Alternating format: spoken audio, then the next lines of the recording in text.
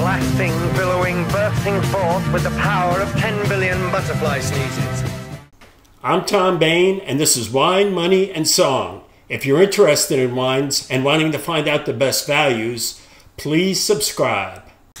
So we finished off the last episode with the 1980 vintage, which blew, and you're going to see that in the next 20 years, there'll be a lot of vintages that blow also. So onward from 80 to 81. In 81, there were some good compact wines made.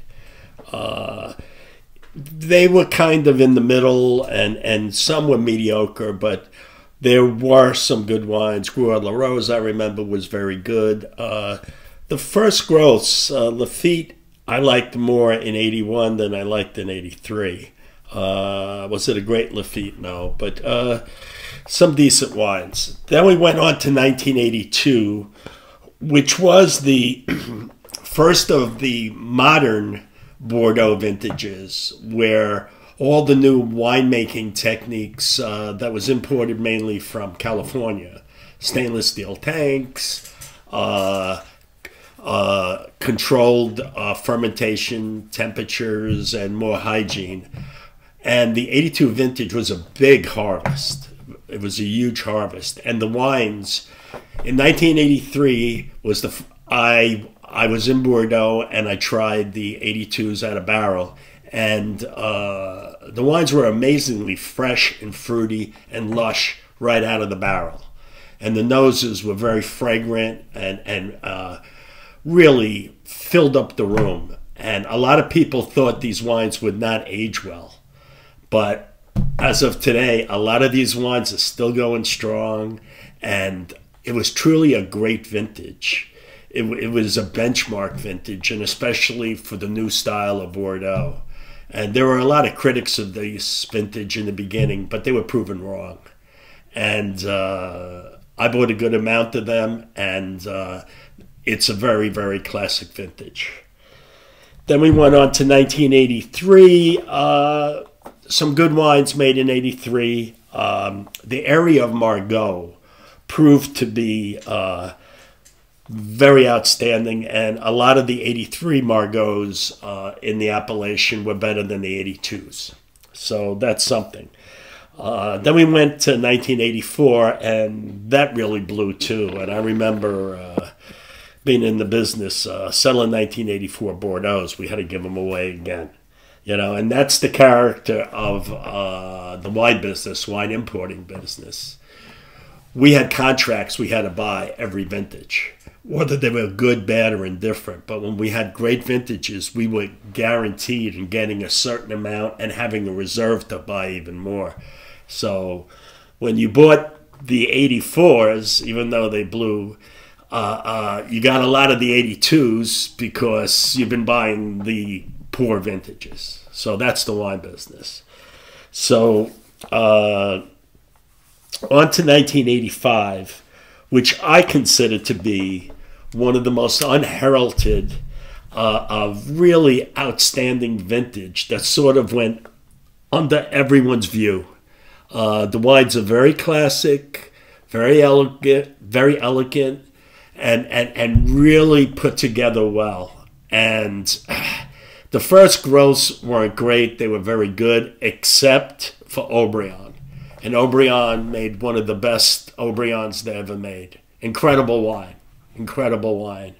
And the 1985 Léoville-Lascasse, too. Great wine. Great wine. And if you have a chance to drink any of the 85s, they're still good. They're very balanced, not overly tannic, but really Bordeaux style, Claret style. Then we went to 1986, which was kind of the opposite, where it was a really tannic vintage. Really brutally tannic. I remember tasting the wines in 87. And I was with my boss in Bordeaux, and I said, whoa, these wines remind me of Barolo. You know, they're really, and I go, are these wines going to be able to make it? You know, they're going to have enough fruit. But on the left bank, some outstanding wines were made. Mouton and Margaux were both very tannic. The Mouton's coming around. I don't know if the Margaux will ever come around. Very, very tannic. And the right bank, I would stay away from. Then we went on to 1987, and that blew. Really very poor, no ripeness.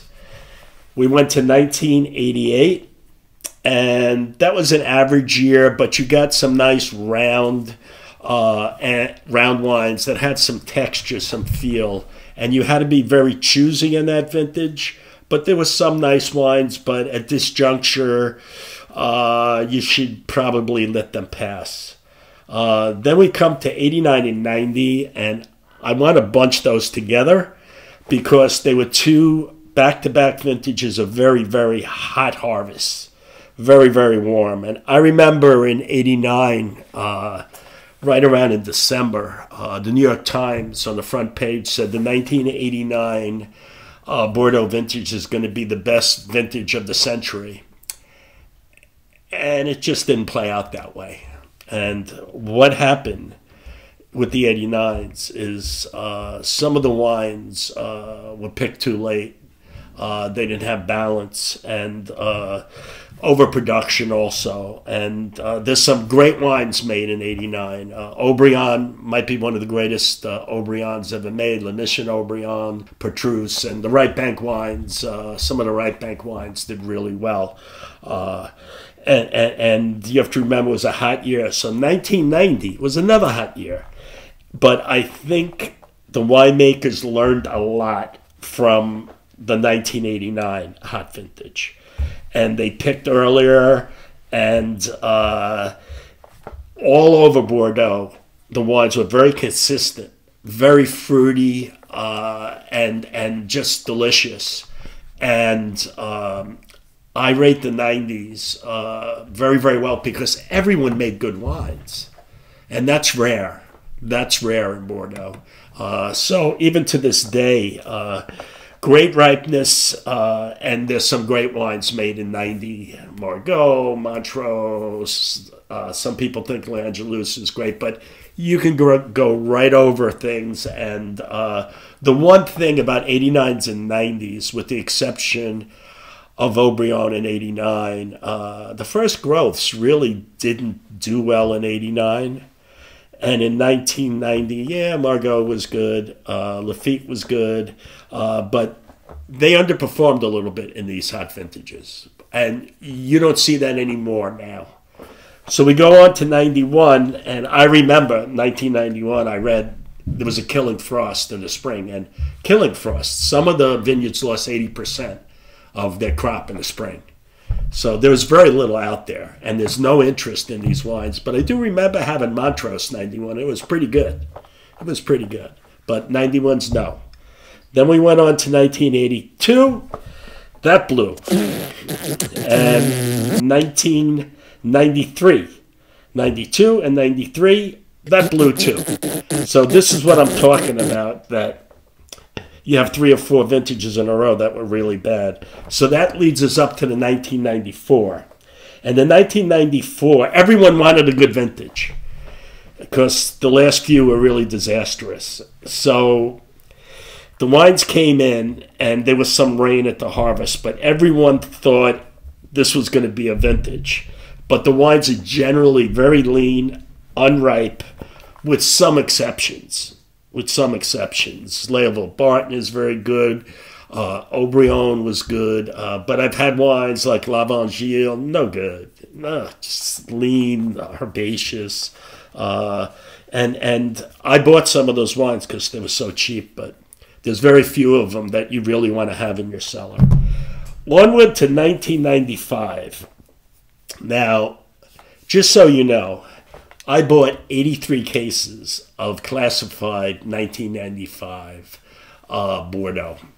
And there was a number of reasons. I liked the vintage. When I had them out of a barrel, I picked the top wines like Pichon Lalande, Du Cru Caillou, Calin Segur. What am I leaving out? You know, I bought like 5 cases of each of them because they were so cheap. And I knew the prices were going to be going up a lot in the next few months. So to me, it was an investment, but I picked the best wines out.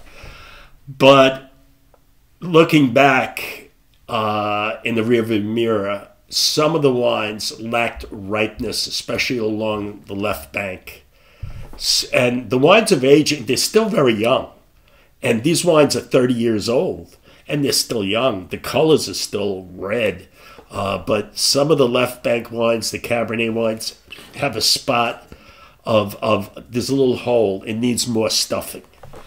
But there's some good wines there too. Be very choosy. Pick the best wines, and they're excellent. But some of the other wines are not. And I like the right bank more than the left bank. Onward to 1996, and it was a great vintage for Cabernet in the left bank. Very tannic, very classic. And I know Parker loved the left bank wines, and he was right. It's hard to do wrong on the left bank. The right bank, no. Did not like the right bank wines. Merlot suffered. So onward to 1977. It was okay, but it was very, very quick aging and nothing of great interest. Then the 1998. This is a vintage that kind of went by people very quickly. The right bank and the Grave wines were outstanding. And they were classic, but they were mixed on the left bank. But First Growths did very well in the left bank. But after that, the quality dropped very, very quickly in 1998. I remember when I was in Pomerol, and we were in Christian Mouex's office, and we were tasting 2000s, and we were talking about it. And then he said to me, he says, you know, the 1998s, he says, people are not talking about them. They're talking about the 2000s, but those 98s are incredible. He said, at Petrus, we picked the last day, and then the next day when we were done, we went to the beach. He says, those wines are incredible. People should not overlook them. So, enough said. Look into those wines, Grave, Aubrion's great in 98, and all the First Growths are very, very good, Lafite included. 1999 was light and easy to drink. And I remember I had a tasting in my office, 20 of them. None of them were great, but they were all nice, Bordeaux, and short to medium term wines. So we're going to come out of the box with 2000 next episode.